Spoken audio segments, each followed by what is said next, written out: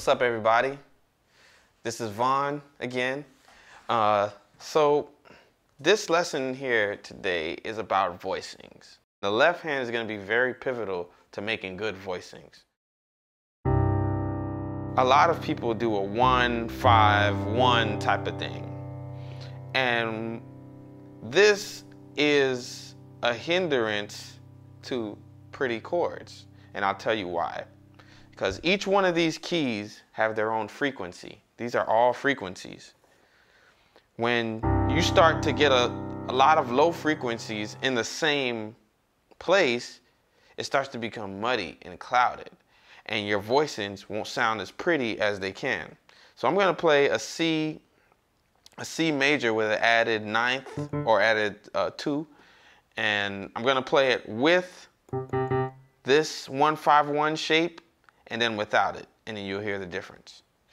In different octaves too. So here it is with it.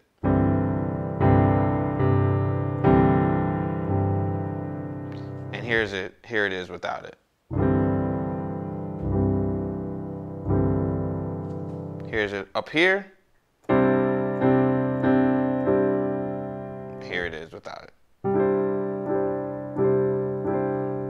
You hear the space. There's a different amount of space in your chords, in the chords. So when you play this right here and gets really aggressive,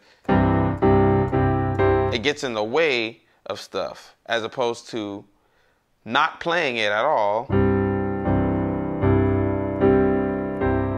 or actually putting, if you're gonna put your right hand up here, actually instead of playing this, if your right hand is up here, you can actually stretch, and if you can't yet stretch, you can even roll off. So you don't have to stretch. But a choice like that can make a difference in your sound. Check it. Big difference.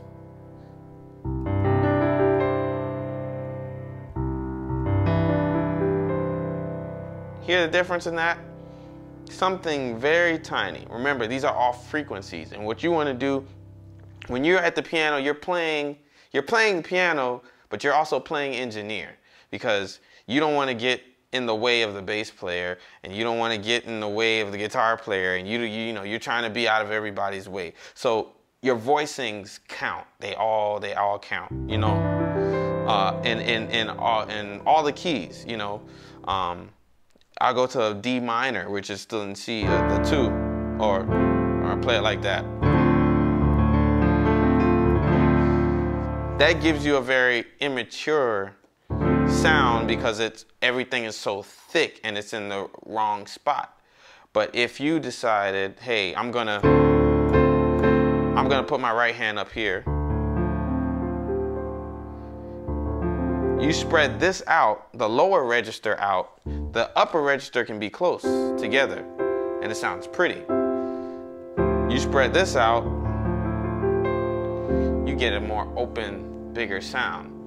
And so spreading this out, I've come up with a few exercises to actually get you in the habit of playing with more open voicings.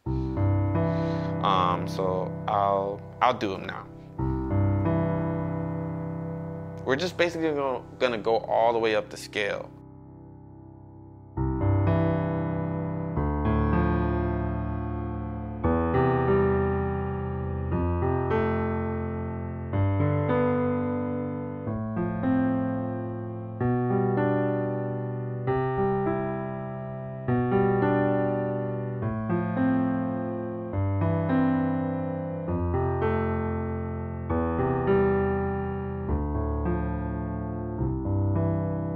What that'll do is that'll open you up to seeing how wide your left hand should be, specifically your left hand, you know. So I'm gonna play some stuff on the right hand with this exercise.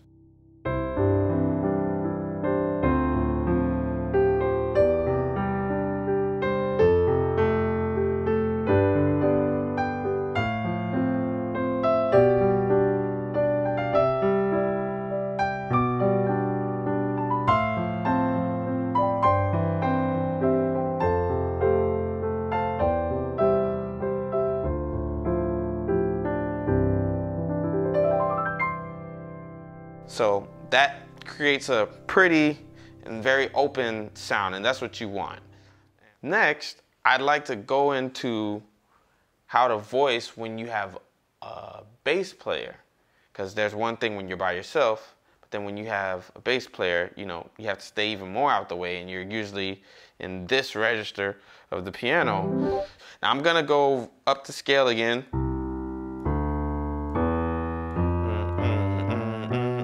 And just play the voicings. So I'll play the bass and then the voicings.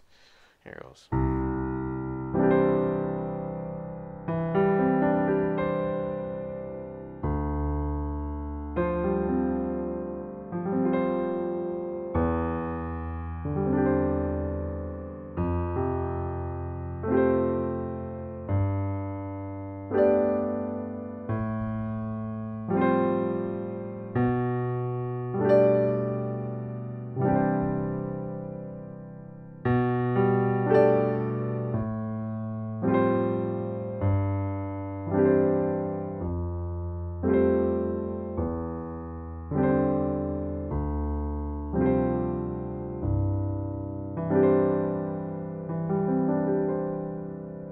So the best exercise for this is to imagine the bass in your mind at all times.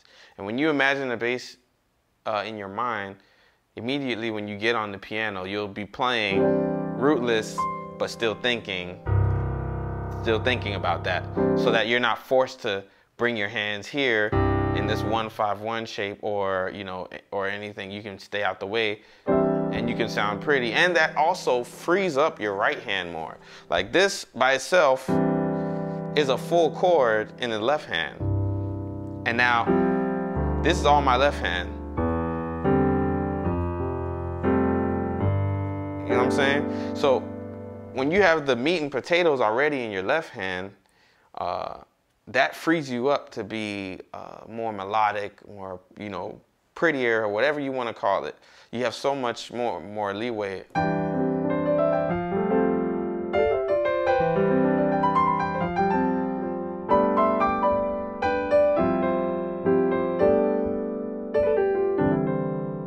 See? You don't have to worry about all the rhythms that you're playing because your left hand is holding down the fort. And so it's very important to get those left hand voicings together. I know it's a pain, but it's very well worth it, trust me. This is what the professionals do. They can imagine the bass in their head, and a lot of times when they are playing by themselves and they're playing their lower register, they're spreading these chords out, and that's what and it applies not only to major and minor chords like I just showed you. This can apply to diminished chords too. Let me give you an example just to be clear.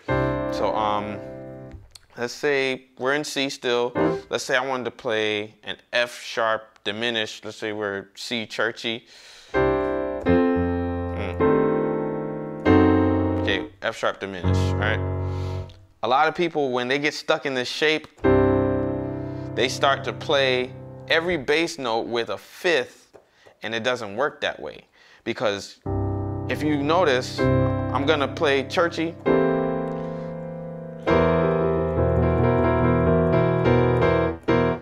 I'm playing the dominant, that's what it's supposed to be, but this note is getting in the way because I'm so used to a shape. But just because the shape is here, that doesn't make the note correct. You know what I'm saying? So getting rid of some of the excess, that will give you an immature sound. But if you remove that, just remove that note. Or just play, instead of playing this, just play that. Try playing that with it. You take out this fifth that you're playing, and already you've already got a better sound, just by removing some notes. You could even not play an extra note at all, and it would still sound better than this note being a conflict of interest. And so if I'm going up, now I'm going to a diminish. There goes that problem again. See? And if that's an issue, then we gotta remove it. So we remove it, and already a cleaner diminished sound. Now, if you want to get even further and get advanced with it, I'm still playing this octave here from the shape, but this frequency, this F sharp is in here 3 times in this chord. Is it necessary? Not at all. So I don't want to take it out of here because it's fine, but here it's by itself and it's kind of in the way. It makes no sense to be up here. We need it at the bottom. So we remove this. There's, in a diminished chord, there's 3 other notes to choose from. Any other one of them will be fine, depending on the register you're in. I'll try with an A instead of. Already a better sound. You know, one of my favorite is this E flat here. But getting this out of the way, that little tiny thing made a big difference, you know. So getting your left hand under control and getting voicings like that will definitely elevate your playing. It'll skyrocket your playing quicker than you can imagine. So I hope this was helpful, and thank you guys. Take care. Perfect, man. That was better, man. That was perfect, man. Oh, man, thanks. That was perfect. Yeah, man. Man, you got that touch, man. Oh, man, I appreciate it, man. I hope it helps somebody. Yeah. That's what I want, man.